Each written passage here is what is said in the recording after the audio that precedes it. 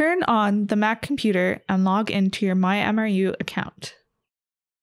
Turn the Scarlett interface on. Audio will play via the Scarlett interface.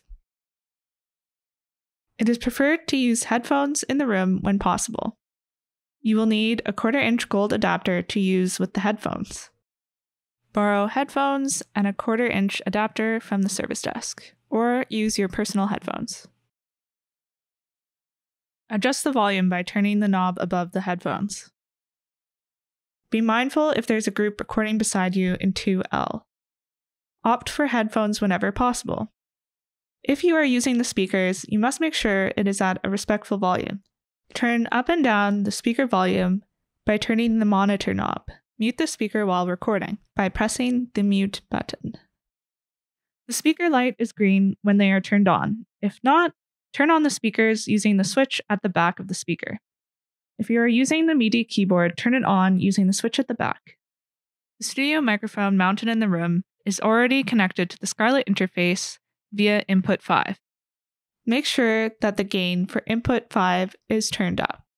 Ensure that the phantom power is turned on for inputs 5 to 8. Position the microphone close enough to what you are recording, about 6 inches away for speaking. Open your software of choice and select input 5.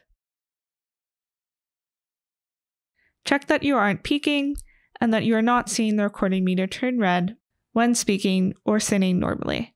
Turn down the microphone gain knob for input 5 if you are peaking. If you are adding additional microphones to your recording, you can borrow microphones from the service desk along with stands and XLR cables. Insert the mics into input 1 or 2.